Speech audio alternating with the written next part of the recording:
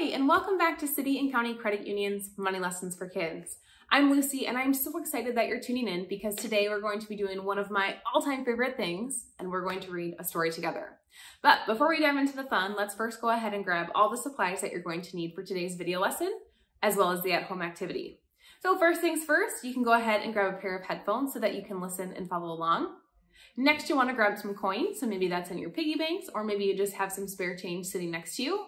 And last but not least, you're going to want to download the activity sheet that's in the description box below. And if you have a printer at home, you can print it out so you have a hard copy sitting right next to you.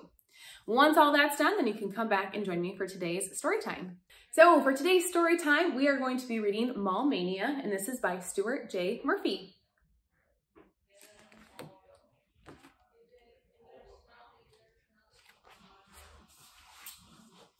On Mall Mania Day, the 100th person to enter Parkside Mall would get lots of gifts. The chess club from Wilson Elementary was there to do the counting.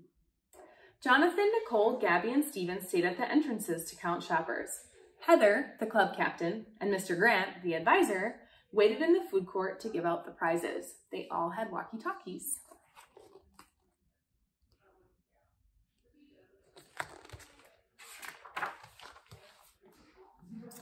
The first people Jonathan saw was his friend Brandon and Brandon's sister Brooke. Bye, Brandon. See you later, said Brooke as she ran into the mall. That's one, counted Jonathan. Brandon stayed outside with Jonathan. I hate shopping, he groaned, but we have to buy a birthday present for our mom. Brooke's going to find something and then come and get me.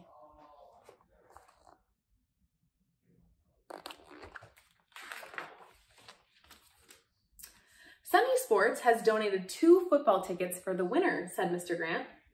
I hate football, grumbled Brandon. It's not as good as basketball. Listen up, said Heather. How many shoppers have come into the mall so far?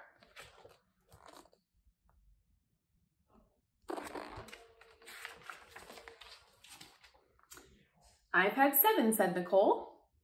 3 over here from Steven. 4 here at the north entrance, said Gabby. Just 2 here, said Jonathan. Not quite right for Mom, but it looks great on me, said Brooke.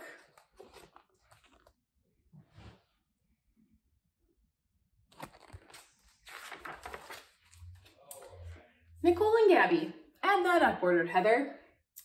I'll add the numbers one by one, starting from the top. 7 plus 4 equals 11. 11 plus 3 equals 14. And 14 plus 2 equals 16. I'll rearrange 7, 4, 3, and 2 to make them easier to add.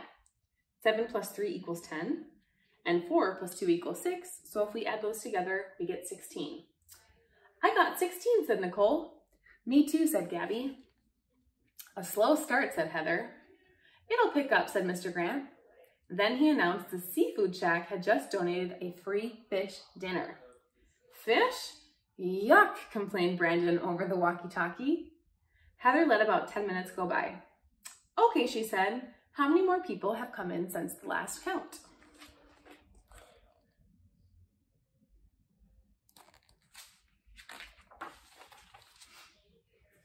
"8 at east," said Nicole.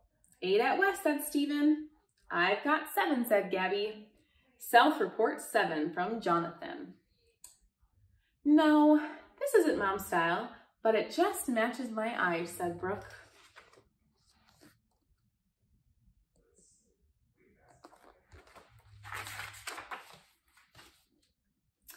Jonathan and Steven, you do the total, directed Heather. I know. 7 plus 7 equals 14, so 8 plus 7 is 1 more than that. That's 15. 15 plus 15 equals 30. I'll rearrange the numbers so the doubles are together. 8 plus 8 equals 16, and 7 plus 7 equals 14.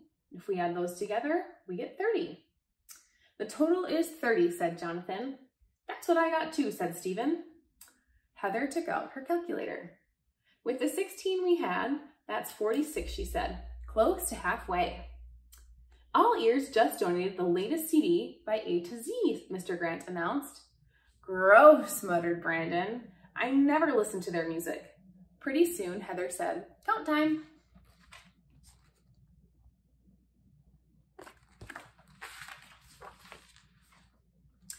I've got 8, said Nicole. 7 here from Stephen. 9 at North Entrance, said Gabby. And 8 from Jonathan.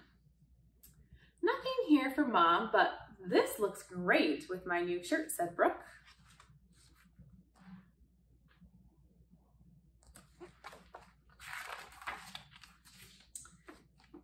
Stephen and Gabby, what's the total, asked Heather. I'll try adding the numbers one by one starting from the bottom. 8 plus 7 equals 15. 15 plus 9 equals 24. And 24 plus 8 equals 32. Knowing doubles will make things easier. 8 plus 8 equals 16, so 8 plus 9 equals 17. 7 plus 7 equals 14, so 7 plus 8 equals 15. And 15 plus 15 equals 30, so 15 plus 17 equals 32. I get 32, said Stephen. Me too, said Gabby. Added to the 46 we had, we're at 78, Heather said. And the t-shirt factory has just thrown in a yellow shirt Mr. Grant added.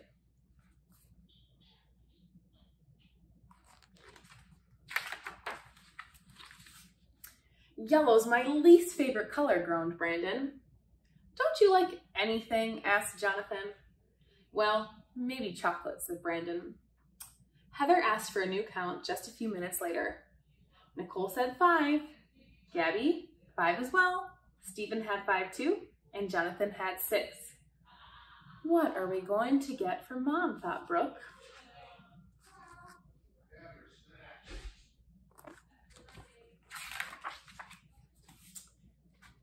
This could be it, said Heather. Jonathan and Nicole, what does that add up to? 6 is just one more than 5. I can skip count by 5s and then add one more. 5 plus 5 plus 5 plus 6 equals 21. These are almost all doubles, so that's easy. 5 plus 5 equals 10.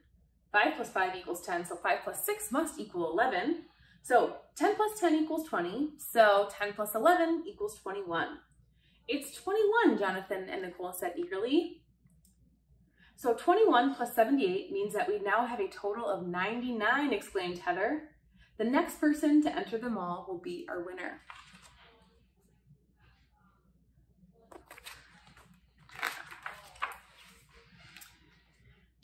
Just then, Brooke appeared at the south entrance. Come on, Brandon, she called. I can't find anything for Mom. You've got to help. She grabbed his arm and pulled him into the mall. There he is, yelled Jonathan, the 100th shopper.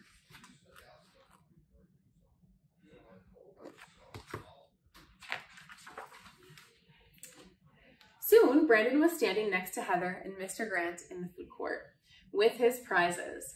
Football tickets, a gift certificate for a fish dinner, an A to Z CD, and a bright yellow t-shirt. He couldn't believe his bad luck.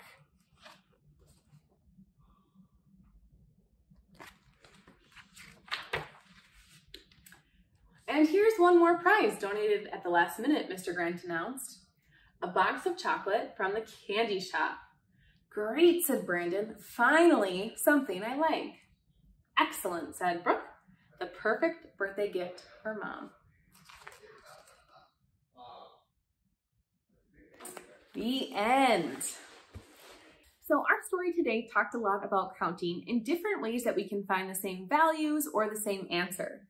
So for today's at-home activity, I want you to continue practicing your counting. So in the activity sheet in the description box below, I've included a worksheet that looks just like that. And there's a couple different circles on them, and they each have a different value in them. So this first one is 53 cents, then 41 cents, 12 cents, 84 cents, and $1.15. So I want you to use the coins that you have at home and try to add up the different values and put the coins right in the circle. You can also see how many different ways that you can find the answer. So maybe for the 53 cents, we'd use 2 quarters and 3 pennies. Or maybe you'd like to use 5 dimes and 3 pennies. And once you're all done and you have all the sheets filled in with your coins, I want you to take a picture and send it to us at social@cccu.com so we can see what you're up to. That is all for today. I hope you have a great rest of your day, and we will see you again next month. Bye!